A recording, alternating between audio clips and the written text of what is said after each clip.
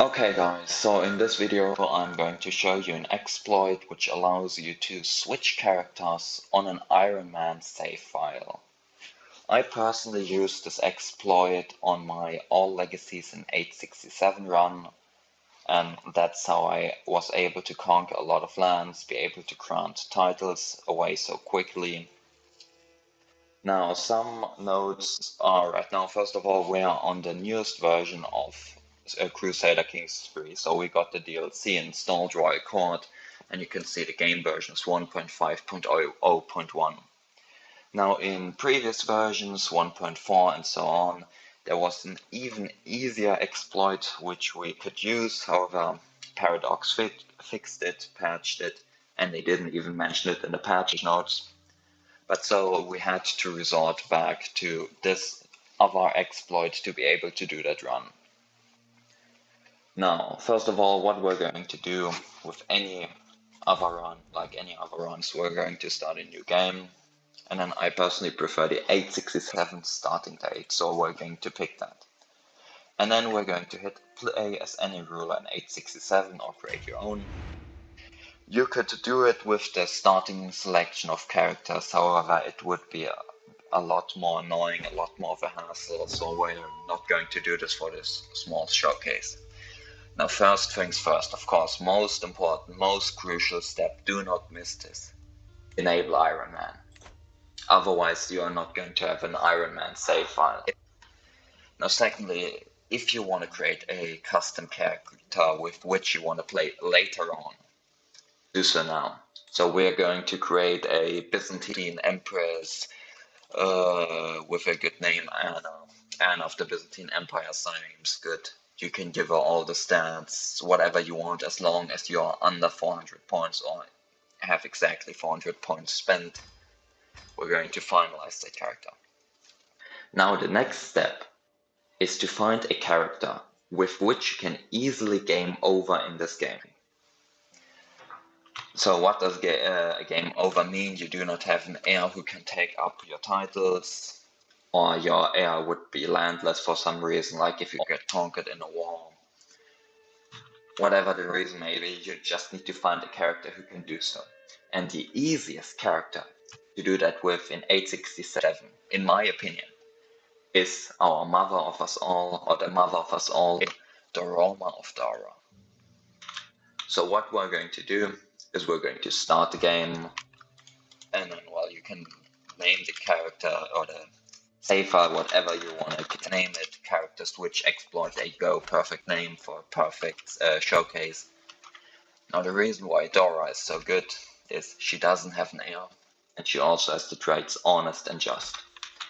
Honest and just cause massive stress gain whenever you start a murder scheme.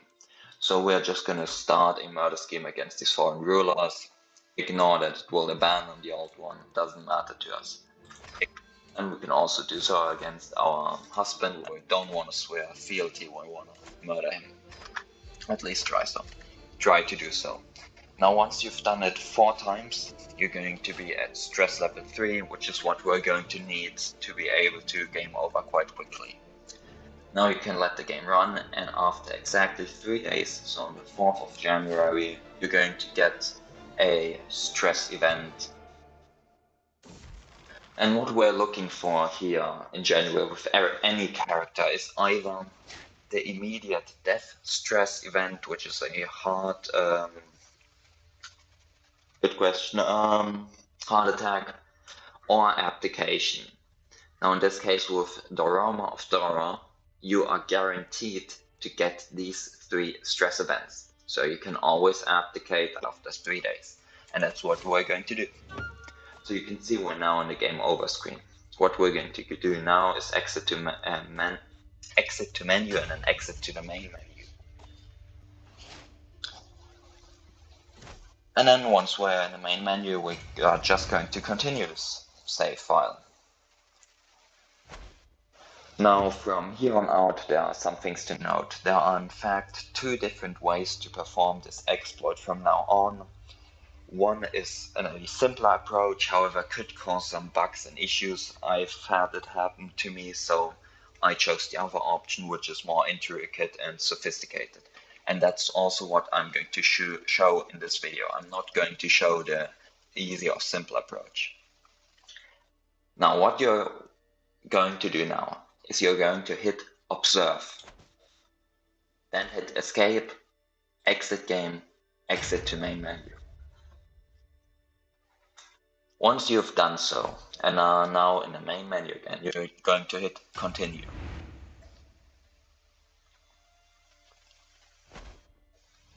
Now you're going to hit escape twice, and now you can see we can switch characters. Now you may say, well, Ironman is disabled, achievements are not available. We're going to fix that in a moment. So what we can do now is we can do the shenanigans you can do when you can switch characters. We can attack these guys over here, a holy wall for county, and then of course we can immediately surrender it. So the Byzantine Empire got some additional land. We can play as the Abbasids and take charge of Egypt with our claims, and then we can surrender that. And you can see now the Abbasids control all of Egypt. Now what may happen is if you actually, let's say, play as the Byzantines, go for a lot of conquering, is that you reach the stage where someone would game over. So we're just going to demonstrate it with Yelip and Lagdara. So I'm going to attack Lagdara for the last county.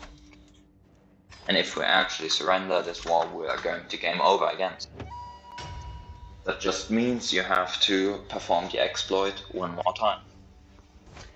So it should be quite simple after if you've done it like 3 times. So you're going to continue the game. You're going to hit observe. You're going to hit escape, exit game, exit to main menu.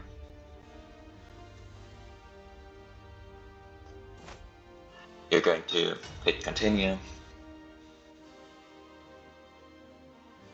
Then you're going to hit escape twice, and then now you can switch characters again.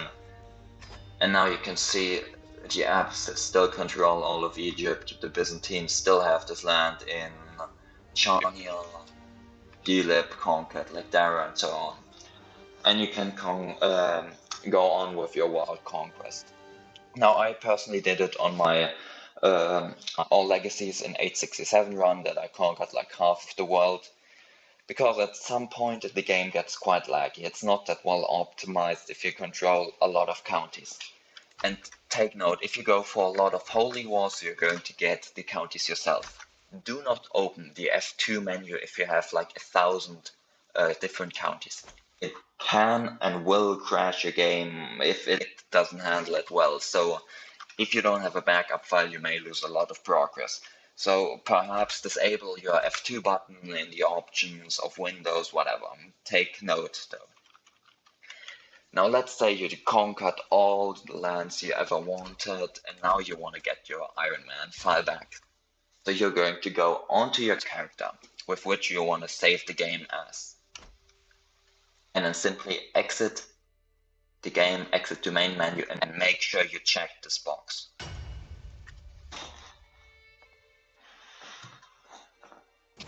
And then if we continue the game, right here you can first of all see Ironman save. You can see we're actually starting as the Byzantines with the Byzantine Empress right here. Yes, if we now look at the escape menu, in fact it's an Ironman file with achievements available. The Abbasids still control all of Egypt. Yelip still controls Lagdara. We still control Chania. And your save file is perfectly fine. And you can now play from normal. Now, regarding this exploit, a huge shout out to Dr. Sandwich 8. He helped me a lot in my All Legacies run. He helped me with this exploit.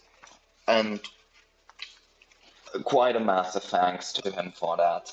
I couldn't have done this run truly without him. Like, my mental state couldn't have coped with it, but we're going to get into that later on.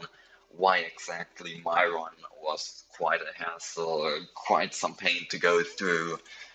As a spoiler though, you have to declare over 120 wars right away, which is quite repetitive and a pain on your wrist. so carpal tunnel syndrome may be induced. But that's all for right now. Thanks for watching, and I hope you have fun with this exploit and breaking some games is always fun, I suppose.